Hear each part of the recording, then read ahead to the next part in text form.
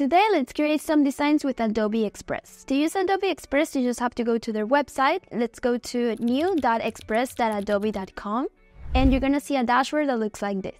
You can use it without creating an account, but you can also try the premium plan. The free plan includes a bunch of different options for your design, such as YouTube thumbnails, TikTok videos, Instagram posts, Instagram stories, cards, invitations, and much more. It also includes a bunch of features such as background remover, QR code generator, GIF converter, resizing images, edit PDF, and much more. With the free plan, Adobe also includes a bunch of different templates that you can use for different purposes, such as presentations, logos, Instagram stories, Instagram posts, or different social media posts, and much more.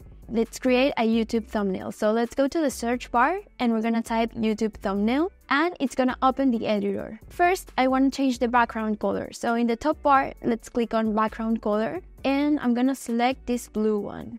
Then I wanna add an image. So on the left, let's click on upload and I'm gonna select the image I wanna add. And now let's edit this image. On the left, let's click on remove background and we can move it and change the size. We could also add some effects, animations, adjustments, change the opacity, and use the generative fill. There's also this other feature called erase that is specifically to remove specific things or little things in the image. This is only available for the premium plan. Now I want to add an image to this background, so let's go to media on the left and let's type Adobe on the search bar to find a related image. And let's look for one that is available for the free plan. I'm gonna select this one. To add an image to your design, you just have to click it and drag it. Now let's change the size. And I'm gonna do a right click and I'm gonna select send to the back. Now let's change the opacity so you can see the color. Next, I wanna add some text. So on the left, let's click on text. And you can add your own text or you can select one of the pre-made templates. I'm just gonna select one of the pre-made templates. And same, you just have to click it and drag it.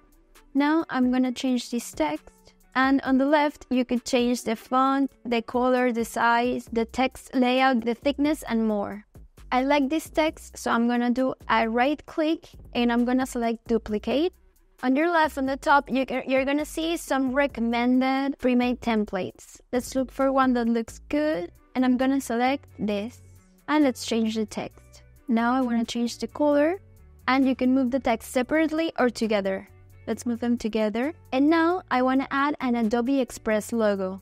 So I'm going to go to upload and I'm going to upload a logo. I'm going to put it here and I want to remove the background. For this specific logo, it would have been better to use the erase feature because I could just remove the little white corners on the logo and it wouldn't have removed the entire black part.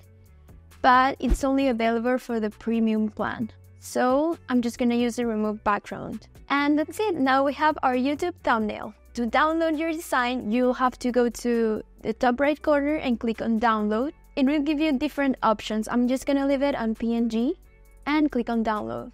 And that's it, we have our YouTube thumbnail with Adobe Express. If you want to see how another design tool works, you can check out our Canva tutorial for beginners right here.